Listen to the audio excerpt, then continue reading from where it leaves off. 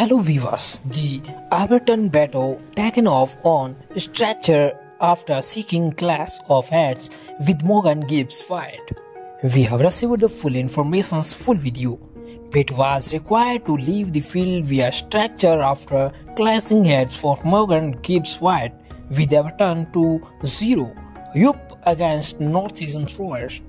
Everton forward Beto was knocked unconscious and required stretcher to leave the field after seeking clash of head for Nottingham Forest star Morgan Gibbs White. If you are new to the channel, then please subscribe and press the bell icon, and if you are watched full video, then please watch till the end video.